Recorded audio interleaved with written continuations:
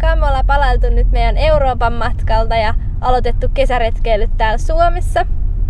Näistä meidän retkelläjaksojen kohteista voi löytää muuten tosi kivoja kesäretkikohteita. Me tultiin tänään tänne Helsingin Haagaan Alppiruusupuistoon vähän Matti myöhäisinä. Nyt on siis jo heinäkuu ja täällä on paras vierailuaika kesäkuussa, kun silloin noi kukat kukkii. Me ei olla ikinä ennen käyty tuolla, niin me ei oikein tiedä mitä odottaa, mutta ihmisillä on aina tosi kauniita kuvia tuolta, niin lähdetään katsomaan.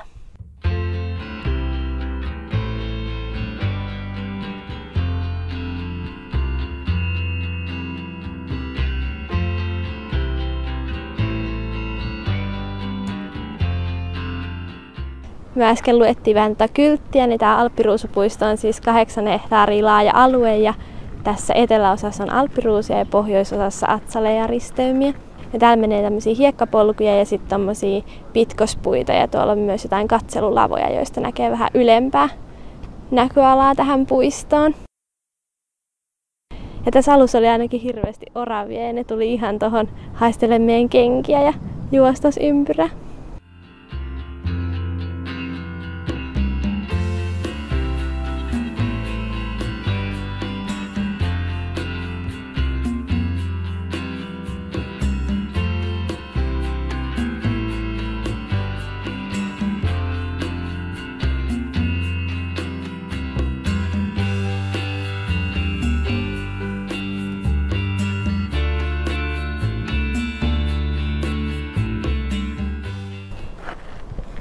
Me nähtiin äsken rottaa, tai ainakin se oli hirmu iso hiiri tai joku, mutta se vaan niinku hyppeli tuolla.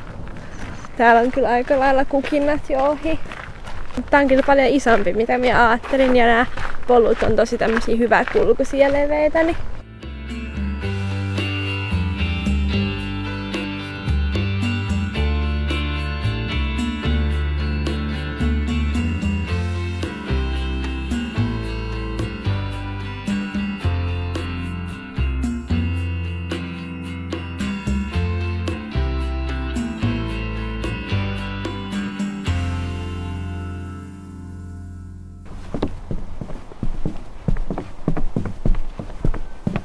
tuossa puussa kasvaa tolleen vihreitä ihan niinku Tanskassa oli.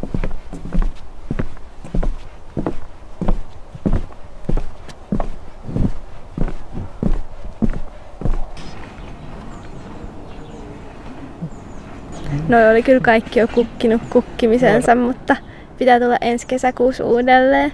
Et oli tää sen verran kiva paikka ja varmasti täällä on paljon kauniimpaa sit kun täällä on kukkien väriloistoa.